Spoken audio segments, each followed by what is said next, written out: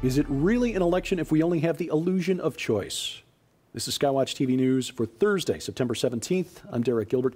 In studio, a couple of special guests. Pulitzer Prize nominated investigative journalist and the executive editor of Charisma magazine, Troy Anderson, and veteran broadcaster, commentator on the History Channel, Fox News, and a professor of eschatology, Paul McGuire. They are the co-authors of the book, The Babylon Code, forthcoming from Faith Words Press. And gentlemen, we're into the election cycle. The the next Republican debate, I think, is going to have 11 different candidates. The Democratic field is somewhat amusing in that Hillary Clinton appears to be losing to an open socialist, which I think just confirms what we thought we knew already about the Democratic Party. Setting that aside, we're being told again as Christians that the 2016 election is the most important presidential election of our lives. But we also heard that in 2012 and 2008, going back to probably Bill Clinton's first term. Can we, through the election process, take America back for Christ? And beyond that, has America ever really been a Christian nation, Paul?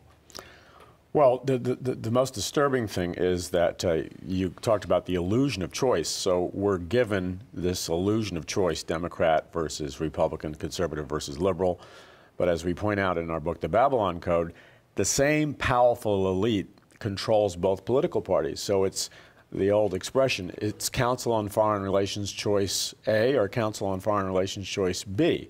The same program with minor changes goes forth. I believe we need to pray for our nation. I believe every one of us need to vote. But people need to really be discerning and look through the illusion. Just because somebody makes a prayer, just because somebody says they're born again, doesn't mean they really are.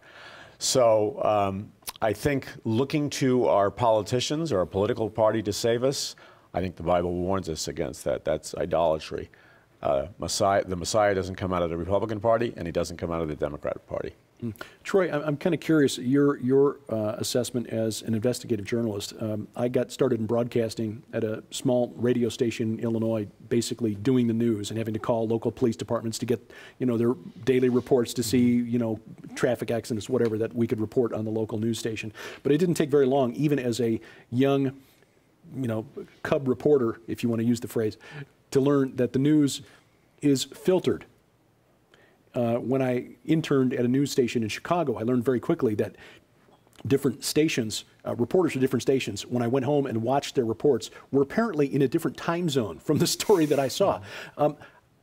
Your assessment of the media coverage of politics today as an investigative journalist, how accurate, how objective is it really? Over the decades that I've been a journalist and a reporter at newspapers and for magazines, in the old days, a couple of decades ago, there was a lot of investigative reporting, a lot of digging that went on. Newsrooms were far bigger, and so a lot of things, were revealed that people didn't know about.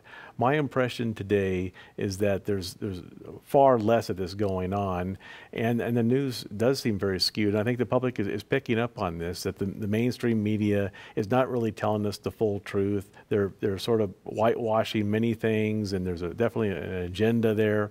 And so I think the public is voting with their feet.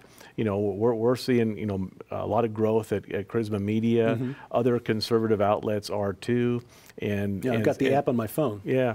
And so, people are looking for the truth. They want to know what's really going on. And so, they have they either have a suspicion or a sense that the mainstream media is not giving it to them. And so we're seeing that happen today because of this. Here's a question. Because this is something I've noticed here recently in the last year, and it's troubling to me. I think it's good to have a healthy skepticism when it comes to the news that comes from the media. In fact, a lot of the stuff that I view is just to figure out what the media wants me to think. But how far do you take that? And the reason I ask is that I'm seeing people now who are productive members of society who refuse to accept anything that the major media publishes, and yet they're willing to accept everything that anonymous user 1234 on YouTube posts as gospel truth. How do we use discernment in trying to filter our information content? Well, that's a really excellent question, and one that I've personally had to face and Troy faced, not only in the researching of the Babylon Code, but just daily research. We know that the mass media is controlled by 6 corporations, so there's a uniformity of information and a flow of content.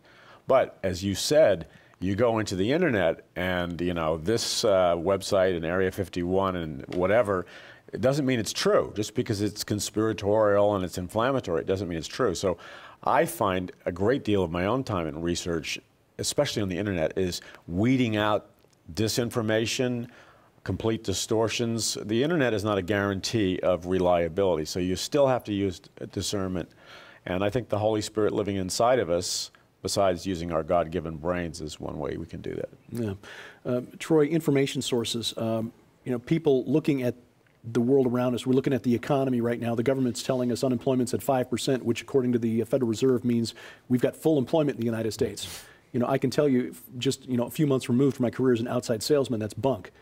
Because I saw a lot of guys who weren't working as long or for as much money as they were, you know, or their fathers were, say, a generation ago.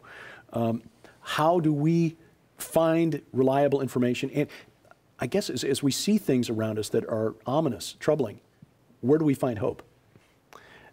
Yeah, I mean, you've touched on a very important, you know, phenomena in today's society that, you know, the government gives us all kinds of information that's sort of suspect, you know, like the 5% unemployment rate. You know, if you look at other, you know, studies, they say it could be, you know, 20% or even higher, the sort of the real unemployment rate. Yeah. And so there's all kinds of, like, you know, sort of manipulation of data and information. And so it's hard to sort of ferret out what's really going on. And so I think the source of our hope in today's world is in the Bible. You know, it's you know, going to a good church, a Bible-believing church that teaches the Word of God. You know, it's going to, you know, media sources that you know you determine are trustworthy, and, you know, that are you know, adhering to the Word of God. And so, you know, as people try to figure out, you know, what's really going on in the world, you know, go back to the basics. It's you know, the Word of God and the source of all hope, Jesus Christ. Circling back around to politics again, as we do approach an election, understanding that our choices are somewhat guided for us, how much participation should Christians have in the political process, Paul? Well, I think the Bible makes it very clear we're to submit to government. And what does our government ask of us? Well, one of the things our government asks for us is to vote and to participate in the political process. So even though the political process is skewed and somewhat controlled, our vote does matter. It's not going to, quote, save us, but it does matter. So I believe every Christian needs to pray and be involved in the political process. Troy, your thoughts? You know, one of my recent columns was encouraging believers to vote, you know, as part of our civic duty. And the church, you know, or Christians in general have sort of had an abysmal record of voting. And in the time that, you know, we've sort of done this, we've seen the country, you know, really sort of, you know, decline, you know, the morals, you know, our government leaders, you know, we've seen a massive decline. I think everybody sees this happening. So it is important to vote. And God, you know, does call us to pray for our leaders and to do our civic duty. And so I think this is very important at this time. And many faith leaders are saying that it's very important to do what we're supposed to do here. But ultimately to not depend on the political process to save us. We, you know, as much as we would like to see it happen, we're not going to vote Jesus onto the Supreme Court. Right. The book is The Babylon Code. It is forthcoming in the month of October. Paul McGuire and Troy Anderson are the authors, and we appreciate you gentlemen stopping by today. Look for them on future episodes of SkyWatch TV. And meanwhile, we thank you for watching as we keep watch. I'm Derek Gilbert, and this is SkyWatch TV.